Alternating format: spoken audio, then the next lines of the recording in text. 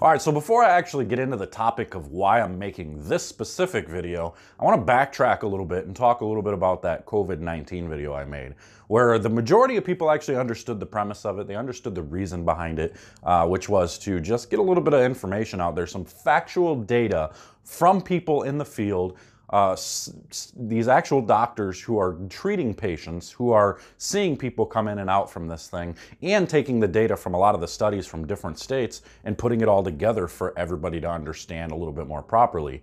The majority of the people understood that that was put together and meant to get people to stop panicking so much, to stop thinking the world's going to come to an end.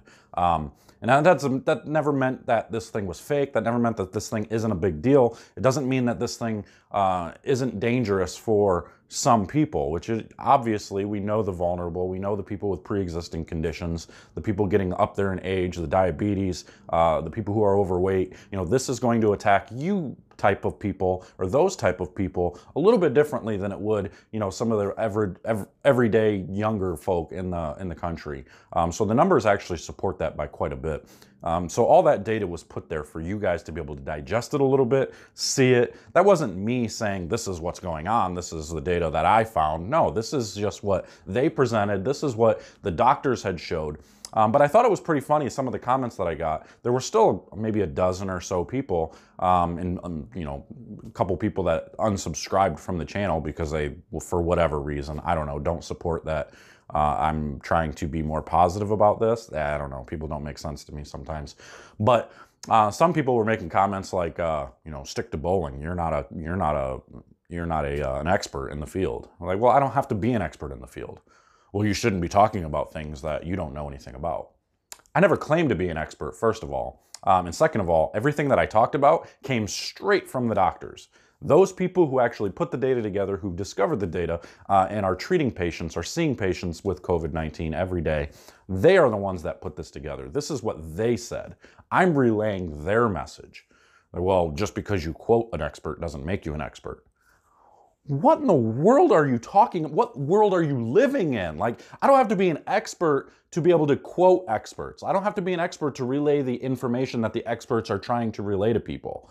Like, I was just being an outlet for people to be able to see these things. And y'all are going to take it out on me for giving you information that you may not have seen otherwise. Like, let's be honest here.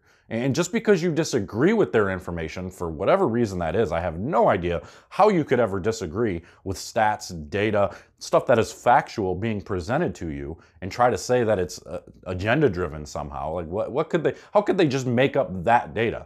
These are studies that they didn't do. These are studies that came from 4 different schools and states and other different places that all agree and say the same thing, that the amount of people have already had this thing is astronomical compared to the number that they're actually projecting out to us. So that means the mortality rate is way lower than what they're actually telling you, and that's so that we need to stop fearing so much about getting this virus.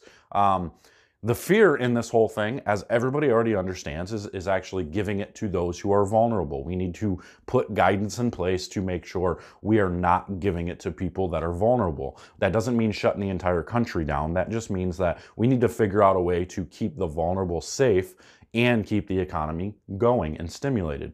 That's it. We don't need to panic. We don't need to fear anything.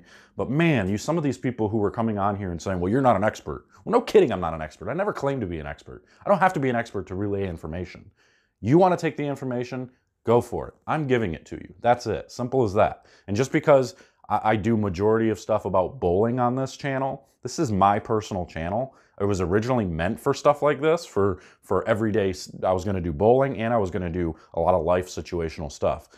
There's a reason I called it Life's Traction Control, because I was going to do all those types of things. I was going to do a lot of motivational type stuff. But then I just got thrown into the bowling thing. I got thrown into, well, you need to be doing more of this and this and this. And I just kind of haven't done more of the Life's Traction Control stuff. So anyway, that's all I got on that. But here's the main reason for this video. Tonight at 7 o'clock, we're going live on the BowlerX channel. We're going live with me and Lee Sant. And we're going to talk about a pretty controversial subject that you're not going to want to miss. You're going to want to make sure you be on there. We're going to answer your questions. You're going to be able to go onto the chats. It's going to be on YouTube and it's going to be on Facebook Live. So you can either go on one or the other, but it's on the BowlerX channel, 7 p.m. tonight, Eastern Standard Time. We're going to be talking, one of the subjects is going to be about why your layout or why layouts in general aren't really as meaningful as what they're portrayed to be to you. So basically, it's going to say that your layouts, they don't really mean as much as what you think they do. And we're going to talk about that in depth a little bit tonight, so you're not going to want to miss that. But I just wanted to touch on that, make sure people knew about that we were doing that tonight. And you can head over to that channel and do all the good stuff over there. And maybe I'll share that video on this channel for those of you who, for some reason, didn't go over and subscribe to the BowlerX channel or don't see it. Make sure to head over to Facebook and like the BowlerX channel page over on Facebook as well, Instagram as well. And I will see you guys a little bit later. For anybody that got offended from the beginning of this video, I mean, I don't know what more to tell you. I'm trying to be as honest as I possibly can with you about this entire thing. And I think there's an awful lot of people who are trying to be as honest as they can. And then there's a lot of people who are trying to be dishonest. There's a lot of people who are, you know, they're just stuck in their ways. They're stuck in the mindset of, oh no, this thing is dangerous. We're all going to die because that's what the media says. I mean, I wish I could just help people open their eyes a little bit more. I'm not trying to say that you need to not be scared. I'm not trying to say that you need to not live with precautions and take precautions in your everyday life because of something like this going on. I'm just saying that I don't think you need to lock yourself in your home, and studies are showing that that's the case. So anyway, I'm out of here. We'll see you guys later. Take care.